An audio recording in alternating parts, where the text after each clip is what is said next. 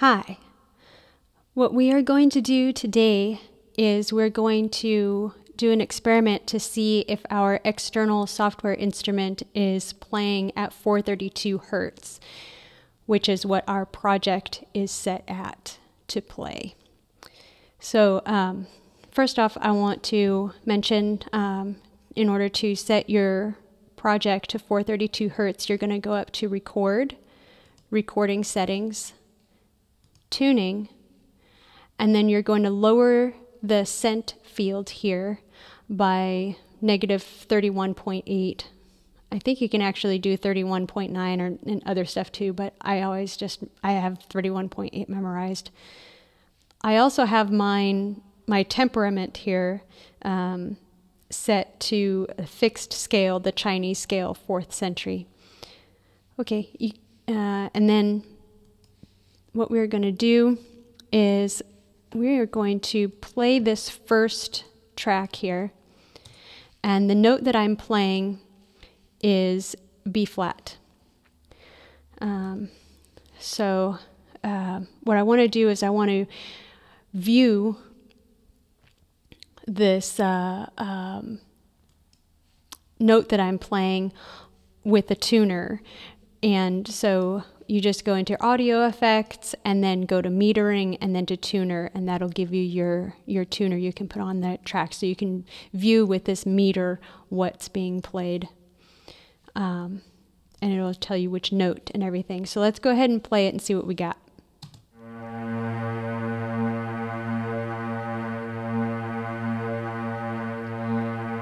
Okay, so with that Chinese scale, it's this particular B flat that I'm playing, or A sharp, is a little bit flat because that's the harmonic and that's the temperament that it's set to.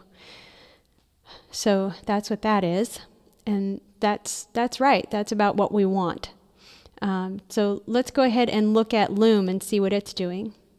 I'll open up Loom here, and then I'm going to put a tuner on this track as well. And we'll see what this track gets us. And that is sharp. So it's still playing at 440 Hertz. I tried a couple of different settings within Loom and I wasn't able to figure it out. If you know how to do it, that'd be great to learn. I tried playing with the different tunings here for the temperaments, I guess. That's what these voicings are. I also tried shifting the global pitch, and there just isn't a really solid, like, numbers way to change the pitch here. You can change the pitch here and just watch the tuner, but if you're using a voicing that has many different frequencies and many different noises and sounds in there, like bells and whatever it is, it's going to be hard to really get that pitch accurate. So anyway, I found this way to work around, and that would be to place the pitch shifter in the track. And the pitch shifter comes standard with Logic. The default, when you go there, it is semitones raised by 7 semitones. We don't want that. We just want it at 0. And we want the cents to be at negative 32. And then we also want the mix to be at 100%, because we want to shift the entire thing, not just a little bit of it. Okay, so let's go ahead and press play now. Actually, let me put one more tuner on there so that you can see before and after the pitch shifter. Okay, let's go ahead and press play. All right, now we're closer.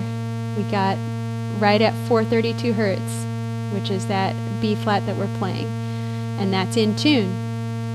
We can go a little bit deeper by lowering their cents a little bit more if we wanted to. But in any case, that's the workaround I found. If you know of a different way, that I would love to learn it, let me know. In any case, I hope you find this helpful, and I hope that your external instruments are also playing at 432 Hertz. And thanks so much. Talk to you later. Bye.